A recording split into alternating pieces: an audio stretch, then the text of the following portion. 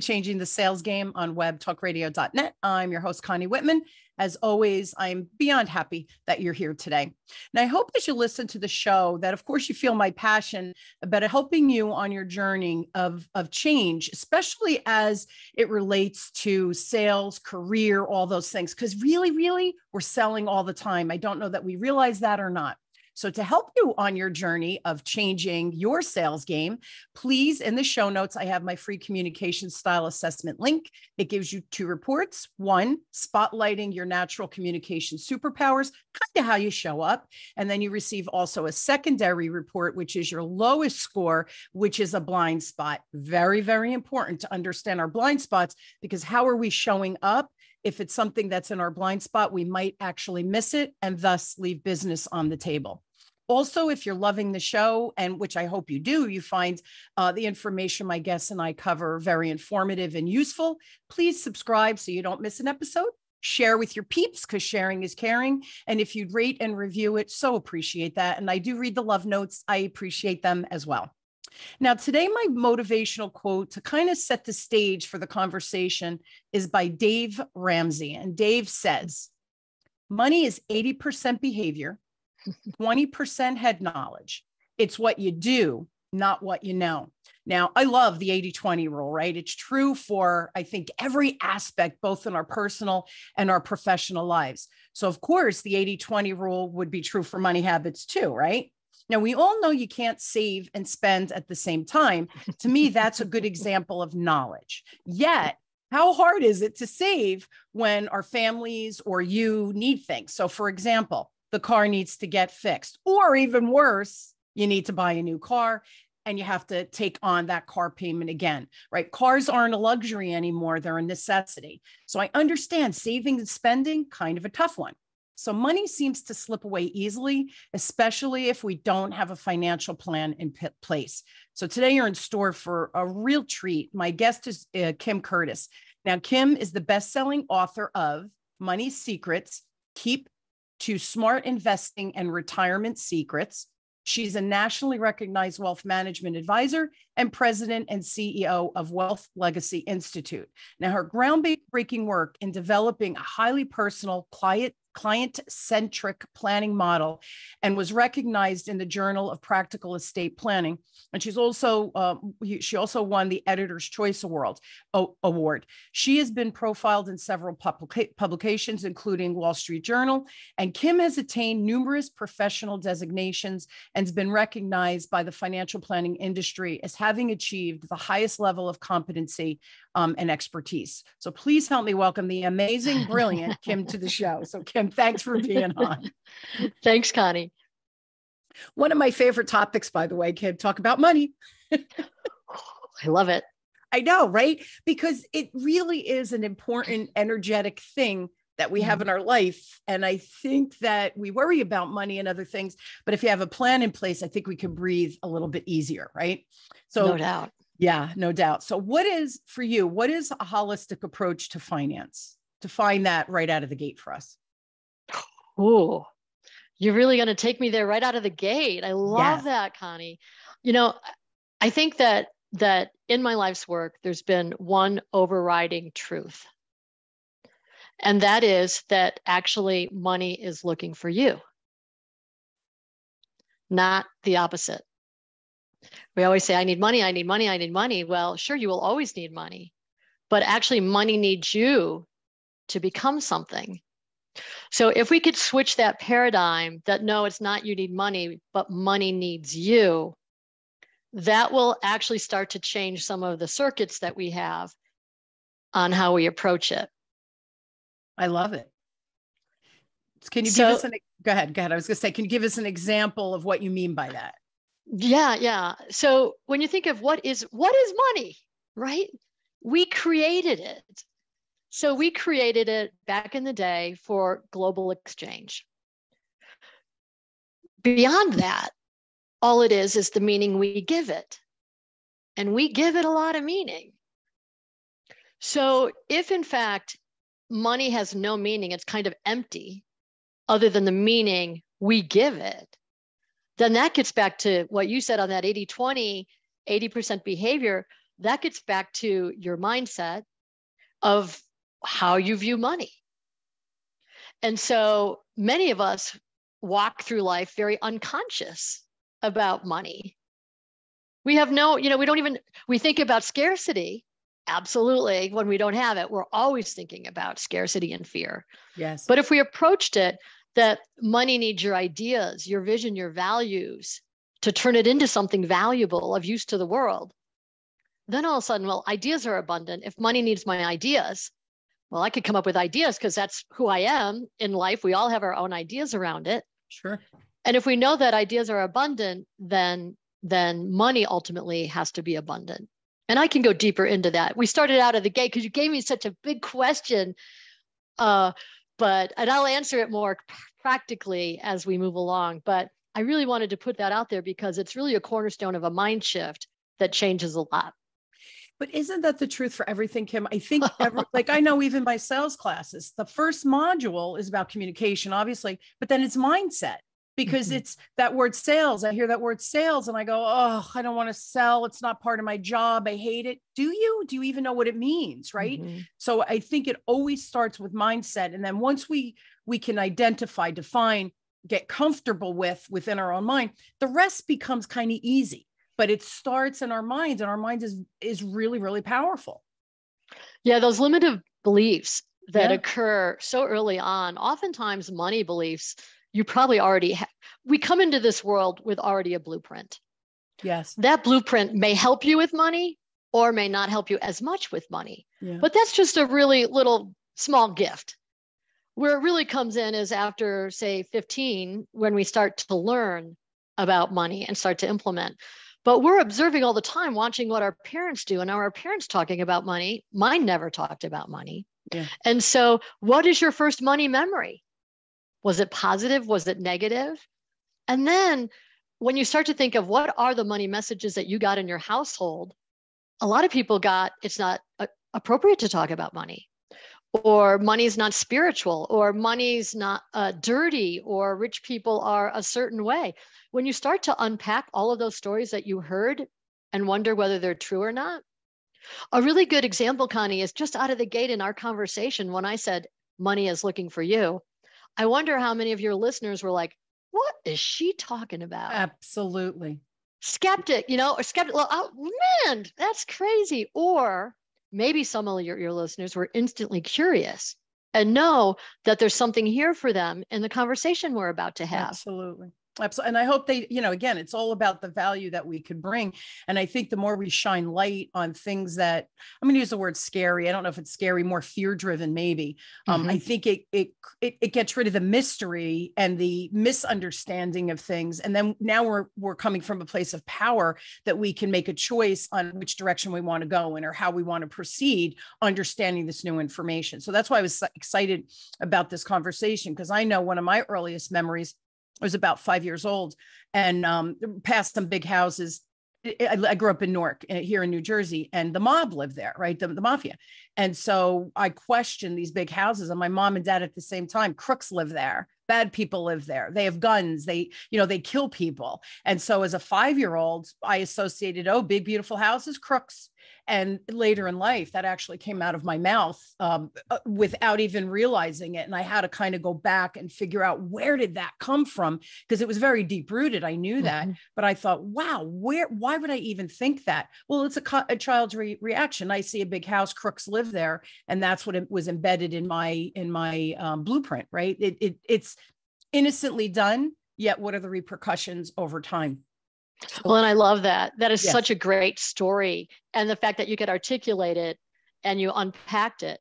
Think of the family ones are sort of easy. It's the cultural ones that attach to us that we don't even know the messaging that we're getting because we're swimming in it.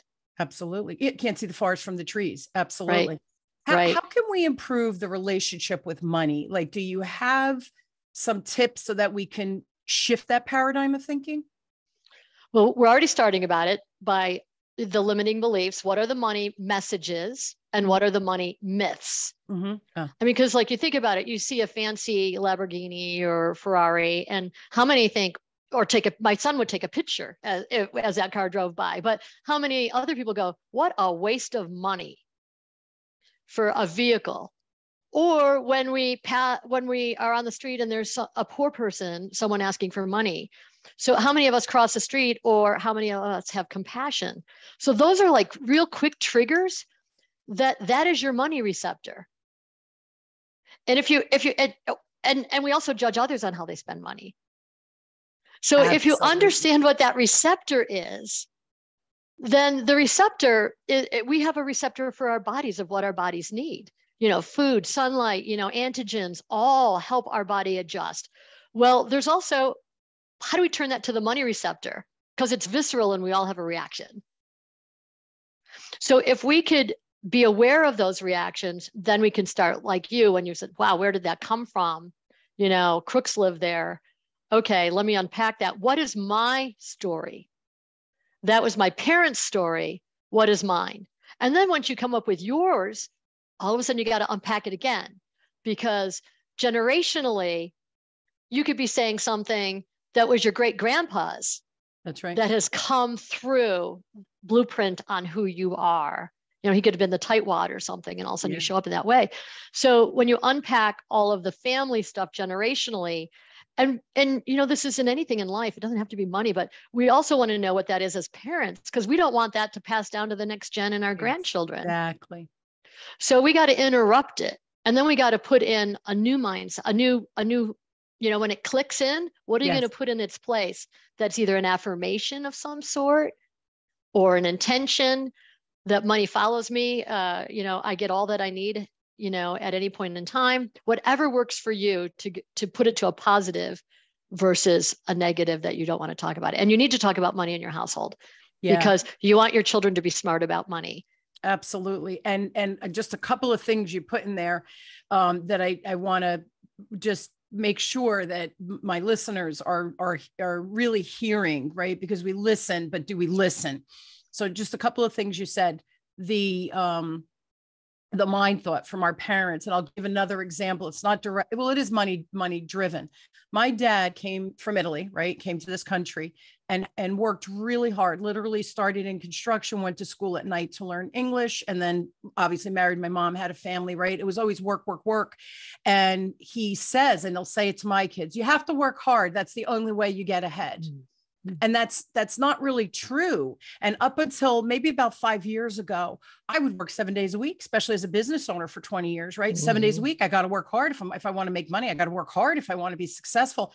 And all of a sudden, I don't know what work I was doing in my own growth, personal growth. And I thought, wait a minute, working hard is not really the equals to success and money, right? Working hard is burning me out, and I'm not good for anybody then. So am I really it's Stephen Covey's one of the laws, right? You got to sharpen the saw. Well, I never stopped to sharpen the saw, because it was like, nope, got to work hard, nose to the grindstone. It's the only way you're going to get ahead. So when he says that to my kids, I have to pause and I have to redirect, say, mm-hmm. Yes, we all have to work hard. You have to show up, you have to perform, right? That's our responsibility to whoever you work for. However, that doesn't mean you give your soul. That doesn't mean you work 7 days a week and think, well, I'm not worth getting paid more, right? There's this whole internal networking that goes with that. So is that another good example of kind of? Oh, it's a great example. You hit on a number of different things, and I wrote one down just so I wouldn't forget what you said to comment on it. I think the best way to take it kind of at a deeper level, which is what your own example is, I could share my own, and that may help other people understand how to have money, how to get better at being responsible with money. Yeah. And my own story is that my parents got divorced when I was a teenager, and my mom got full custody of 3 teenage girls. She had no employable skills. So we had government assisted school lunches. And I had this little red ticket that I would have to pass to that cashier 5 days a week. I'd go to the furthest line away from all my friends. And as I grabbed my plate, put it on my tray, I would, in my pocket, get the ticket and hide it underneath the plate as I slid down with the tray before handing it to her. Handing that was a huge act of shame, unworthiness. And how many listeners can appreciate shame and unworthiness and not enoughness when it comes to money? Yeah. So that was kind of the start of shame around money and unworthiness. And other people had money, not us. And other people knew where we stood because of that red ticket. Yeah. So, but my mom had one thing that she shared with her daughters, and that was to make sure you get your education because no one can take it away from you. Of course, from her perspective, that's true. Yes. And we did. I went to undergrad and then I went to law school. And after graduating, within 6 months, defaulted on my school loans. I had no money consciousness. I had no business understanding the debt that I had taken on. And at that time, it was about $92,000 in today's dollars. Wow. That was a lot back then. It was. And that was the law school experience that just took me over the edge. But I thought I was getting my education. I thought, like, work hard, get my education. It was like that. What are those stories that the generations before us tell us on what success is in their mind? And so there I was, no understanding of the impact on my credit report, and with a legal degree, and now where I am today as a CEO of a wealth management firm. So there's a number of things that happened from there to here. And I could probably share some of my, 30 years ago, what was that experience that if I could have given myself that message back then. Yeah. So there was something that happened to me that was very significant. There was an anonymous donor that put $1,000 on my school loan debt. And first of all, when you're in denial, you're not opening your debt statements. You're not opening your mail. And I always, something I say a lot is how you do money is how you do life. If your head is in the sand on money, trust me, there are other areas of your life that your head is in the sand on, because money is this invisible thread that navigates all the pieces of our human existence. It touches every piece from health to stress to mind to spiritual, all of it. It's all touched by money, even though we don't want it. We want to put it over here and separate it. So what happened when I opened that? And because it was anonymous, I couldn't go, why me? Or, no, you shouldn't have. I had to ask that question to myself. And so if someone, and remember, $1,000 back then to me was like $1 million. Like it was huge. Of course. When we think of 1,000 today, okay, yeah. But it was big. And so I was like, well, if someone believes in me, like, what do they believe in? And what do I believe in me? And then who am I? Who do I want to be? So when you think of all those people, whether they're teachers, mentors back in the day that changed the course or direction of who we are today, it doesn't take much to make a difference in someone's life. Absolutely. And that was, at the time, it was almost like a snap. And that snap was, God, I'm totally unconscious around that. What do I want to do about this? And it was like this, I wasn't respecting myself. Just like you, in terms of working 7 days a week, I had to have self-respect. And with self-respect, I realized, oh my gosh, I am the one that's 100% responsible for the outcomes in my life. Yeah. No one else. I can't blame the school system. I can't blame my dad. I can't blame my mom. I can't blame my dad for leaving my mom. It's up to me. That's right. And from that point forward, events happen that we have no control over, but we do have control over our response to those events. And that's choices, which dictate our outcomes. And I knew from that point on that I had control of my outcome and that I was going to make a difference. So all of a sudden I became conscious. And most importantly, what I felt from that gift, besides understanding self-respect, was love. It was an act of love. And that frequency of joy and love of someone else expressing it got me to a place that I could have these other conversations with myself. It was such a great catalyst too, right? Like, wow, where'd that come from, right? Not even knowing, but yet it forced you to start to ask those inner questions. So you start peeling back the onion, and that's what it is. It's that one little charge that could change the trajectory. Yeah. Like you said, how you snap, it was like a snap wait a minute, change my paradigm of thinking. Really, all it was a snap to have you peel back that onion a little bit deeper and a little bit deeper and a little bit. And then, once you start within our own personal growth, it's hard to, once you know what the repercussion could be from a positive or negative standpoint, you can't go back to not knowing. That's right. I mean? So I think that was the piece. It was a snap or that layer got peeled back for you. And then you were able to navigate from there with a little bit smarter response because of that pivotal moment, which is, we've all had those pivotal moments. And I hope everybody listening is like, oh, that happened to me when, right? Whatever that was for you, it's just kind of cool to put it under the microscope, if you will, or put it in the petri dish. And let's start to examine that for ourselves, right? As you listen to the show. Other thing I want to go back to is you said about the kids. And I think it's really important that we teach our kids about money. And I'll just share another quick story. So my one son graduated, had gotten offered a job, and COVID hit and everything stopped. So now this kid just graduated, was ready to work, excited about working. And for 2 years, basically the world stopped and he had no opportunity. So I said, you want to work? My peers, my colleagues, gave him little pieces of work. We didn't pay him much, but it was enough to keep his education growth going. But also he had a little bit of pin money to pay for gas or whatever, not that we were going anywhere. Fast forward, my husband and I, my kids ask, how much do you make? We tell them. I tell them if it's a good year. I tell them if it's a bad year. There's a lean year, because when you're in business, right, you have the ups and downs. COVID, my income completely stopped, right? My kids knew. I have these conversations. My husband has conversations. They need to understand what work ethic is, what payment is, their bosses and how they respond and how bosses respond to them. But all of it at the end of the day is making their way to become financially independent, financially aware, and financially educated. Now, my one son has a finance degree and my other son has a marketing degree. They both had to take finance classes. So they're pretty good with that. But I'll tell you, Kim, they still come to me, hey, Mom, what would be a good budget? Hey, Mom, what should I do with this? Hey, Dad, because my dad is a retirement expert. That's his world, his genius.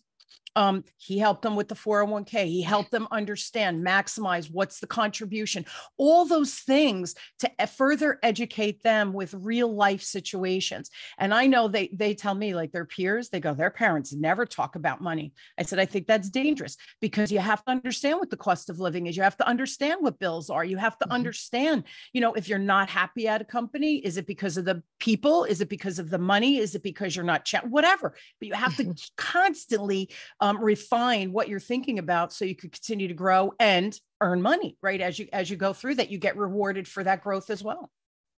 Absolutely. If you're not talking to your children about money, media is, and media is consumption. Yeah, that's right. So very important to understand. That's right. That's right. Yeah. So, I want to, with my legal background, I was in negotiation, mediation, and arbitration. That was my area of expertise. And I moved up in the ranks and reported to the president in New York City. And what happened is I moved up in the ranks. I no longer was doing settlement conferences. I was no longer at the heart of the matter. So at age 30 I ended up in finance from a quiz. Everyone, hopefully everyone knows someone that's in HR or has access to those assessments. I love it. I love all of them. Yes. Who doesn't, right? Well, maybe some people, but I love them too. And so it said that my next, what I'd be good at was finance, financial planning. And so I'm thinking, piece of cake, with my early success in 3 to 5 years, knock it out of the park. Then it was like, okay, 5 to 7. And then again, laughing again, like, whoa, I don't know what I don't know. It was truly the 7 to 10 years for all you entrepreneurs out there, at least from my experience. There seems to be this sweet spot around the 7 to 10 year time frame where you're starting to feel like you're making money in a way that you know what you're doing. And so that progression is how I got from that girl with the red ticket to being where I am today. Love it. And I think that's important to understand, because the next part of answering that very first question that you asked in the beginning, and we've actually given 3 different areas of how to do it. The next is, you got to follow your passion and your purpose. You're on this planet uniquely you, and only you can do you. And so if you are doing what you love, you've just crossed through the doorway to make life a lot easier and success a lot easier for you. Agree. Yeah, 100%. That's like the golden ticket, is doing what you love. So when you talk about your son and the COVID, and think of all of the listeners that have struggled with that through that time frame, not only emotionally and physically and financially,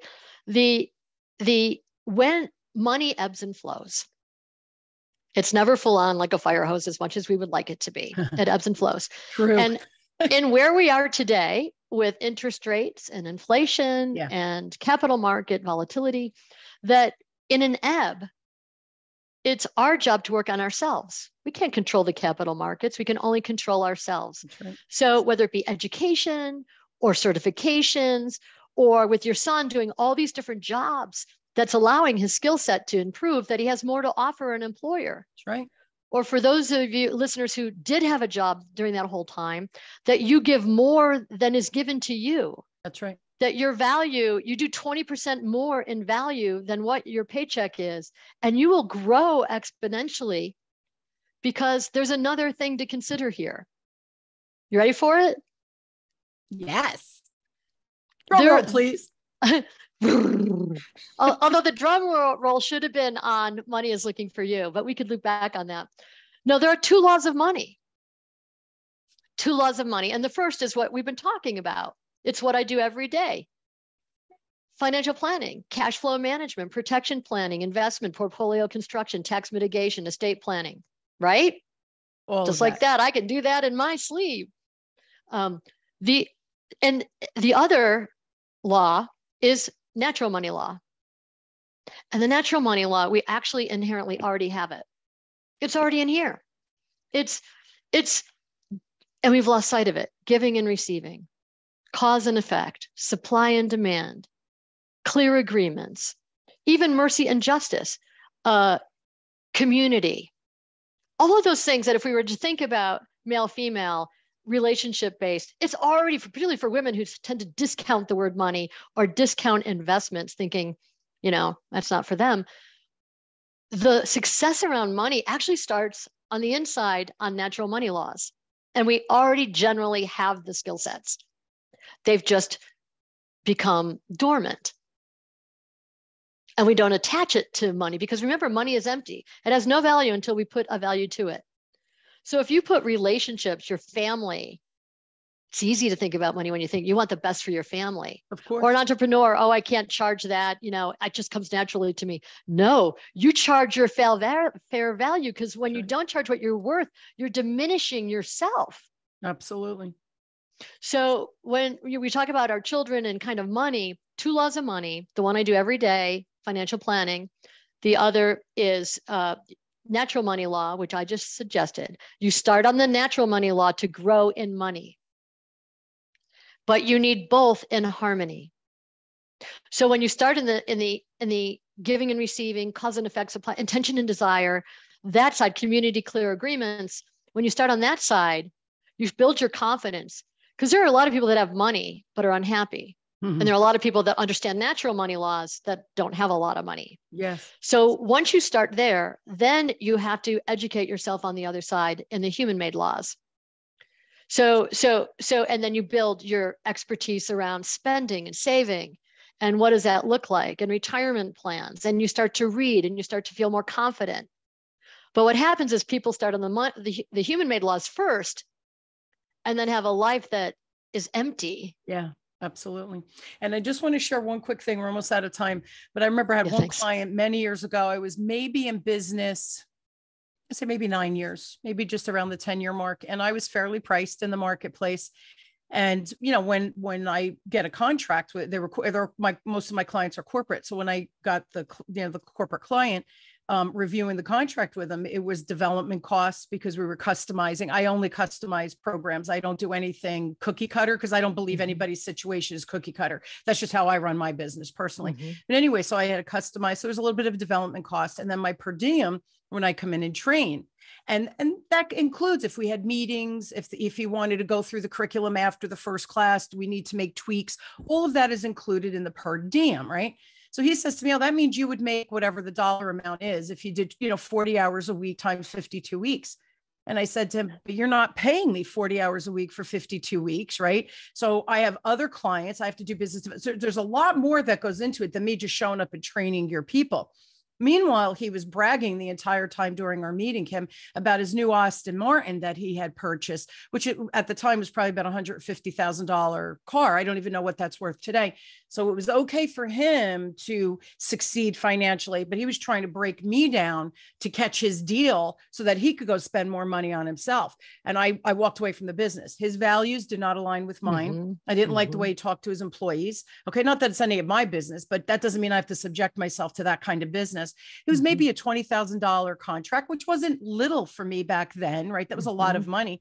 I couldn't work with him because he made me feel that I wasn't worthy of what I was charging when I know I was fairly priced, and no one ever asks me to negotiate my prices, yet he did. There was a level of disrespect I felt, and you don't disrespect me, right? I will deliver 1,000% for you, but you have to honor who I am and what I'm going to teach your people. So that's another thing. Be mindful. People are very quick to tear you down, but it's for their agenda. It had nothing to do with me. He wanted to keep money in his pocket at the end of the day. So let me rip her off so I could go buy another nice car, right? So beware of that people are constantly trying to sabotage you, but it's nothing to do with you. It is not really has nothing to do with you. That had all to do with him. I just walked away. And Connie, that really nails the point home, because that was heart-centered. You made the decision heart-centered. You knew you were in alignment with your values and who you are. And again, that will always take you in the right direction on long-term money success. And you know what the other thing too, Kim, I know if I had taken that business, that 20,000, he would have worked me for 40,000. So I would have put the effort out because I over deliver, right? That's just how I roll. I don't know how to be any other way. So I would have kept doing and doing and doing. So he would have gotten a $40,000 contract for the 20,000 because he knew who I was and I would over deliver. But I had to be the one to step in to say, no, this works for you, but no, this doesn't work for me. And it's really hard when you're in the throes and like that 20,000, we needed that 20,000. Let me tell you. But at what point do you sell your soul? It's a tough one, guys. You know, everybody listening, this is tough. This is really tough. And there are times where I did say, let me just do it. You know, we need the money. And it was a miserable experience. So you live and learn, right? It's all about living and learning. We're out of time, but I want to share a couple of things with everybody listening, Kim. So first one, please go to Kim's website, which is wealthlegacyinstitute.com. Of course, I will put that in the show notes. If you have questions directly for Kim, it's kcurtis@wealthlegacyinstitute.com. And you have a couple of wonderful free gifts. It's financialliteracypress.com. I will put that in the show notes as well. But can you talk about the free gifts that they could find on there? Because they're very useful. Yes, under financialliteracypress.com, we have the 10 laws of money that every investor should know. There's also tax tips that every investor should know. And we also have the aging parents checklist. Yes. That was put together when I lost my mom this year in January. I'm and my so older sorry. Thank you. My older sister and I, being in the business, still missed a lot of things. And so this is packed with as much as creating a playlist so that when they can't speak, they have music that they love that they can listen to. Wow. That's how granular that aging parent checklist goes. So it's a great piece. Yeah, beautiful. And, you know, a lot of my listeners are peers of mine, Kim. So, you know, my mom is 93 and my dad is 92. Yeah. And I have aunts and uncles. They're all from 80 to 97. We have a very, very long lifeline in my family, both sides, my mom and dad. But that aging parent, whew, talk about not knowing what you don't know and experiencing it in the moment. It's stressful, it's emotional, and yet you have to make decisions. So thank you so much. That's a beautiful gift for everyone. Again, with aging parents, I highly recommend it because I too am going through that and it's tough to navigate at times. So thank you. I am so honored that you gave 3 gifts. I talk about the trifecta of my guest giving opportunity. So thank you for that. I love it. Thank you for being on and for sharing the wisdom, you know, the two money laws, right? The man-made and the individual, the concept natural of money. that first concept right out of the gate, right? That stop chasing them. How did you say it? Say it one more time, because it was so eloquent.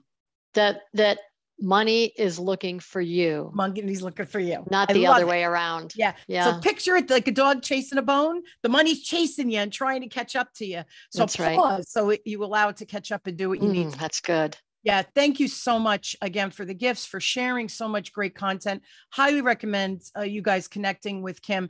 If you have some random questions, run it by her. She might really be able to help you with your specific situation. Clearly well-versed in the world of finance and law, which is fascinating as well. Thank you so much for being on. Truly appreciate your time. Thanks, Connie. Love you, my friend. And I hope you will join me weekly as we question, build, and discover together, no matter where you are in your life, career, sale, whatever it is that you're dealing with. Please, I hope that the show and my guests, not only is it interesting to listen, right, as we share stories and stuff, but please take this information and do something with it. Information's beautiful, but if you do nothing with it, it's just information. Take it, apply it, and really, I know I say this every week, but watch the magic that happens in your life when you take some of these ideas and put them into place. Yeah. Again, Kim, thank you for being on, and thank you all for joining me weekly. And I truly am honored to have you on this journey with me. You've been listening to Changing the Sales Game with me, your host, Connie Whitman, on webtalkradio.net. I truly wish you an inspired week filled with money, a lot of money, and prosperity and opportunity that all comes together. So again, have a blessed week, everyone. I love you all, and I'll see you next time. Have a great one.